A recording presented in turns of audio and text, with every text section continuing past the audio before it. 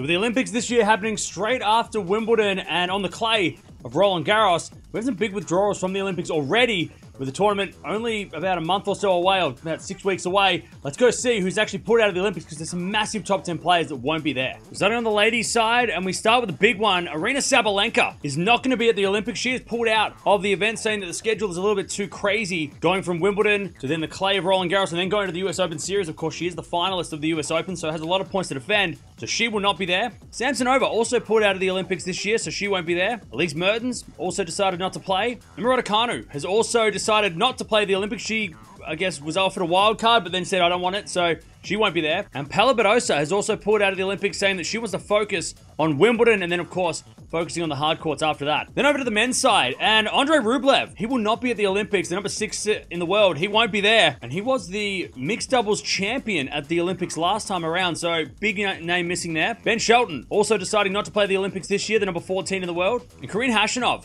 also deciding against playing the Olympics this year. Again, a lot of these players are deciding because it's going from grass to clay to hard court. It's just not worth the risk. So there it is. Massive names there. Sabalenka, Rublev, both not going to be there. That is massive on the women and men's side. We're not going to see those two players playing. And of course, both of them would have had to play under a neutral banner, or the individual neutral athletes banner, because they are from Belarus and Russia. And of course, they're not allowed to be represented, but they are allowed to play. But man, there are some big names. And again, Khashanov's another one. Not going to be there. Samsonova, another one. Again, under that same banner. So, really sad to see that they're not going to be there. But you can't really fault them for not playing, or not trying to risk playing on grass, hard courts, and clay all within the same month. Some players have decided not to play Wimbledon, like Rafael Nadal. He's not playing Wimbledon to stay on the clay and avoid, the surface change, which can cause injuries going quickly from, even from the French Open to Wimbledon is a quick turnaround for some players, and they do get injured that way. So, massive names there, but let me know down in the comments below. Who are you going to miss the most from this year's Olympics? It's going to be sad not seeing Sabalenka there, I reckon, because, she was a serious medal chance, I reckon, with the fact that she's, made a couple of finals on clay this year. Her not being there, I guess it helps Swiatek a little bit.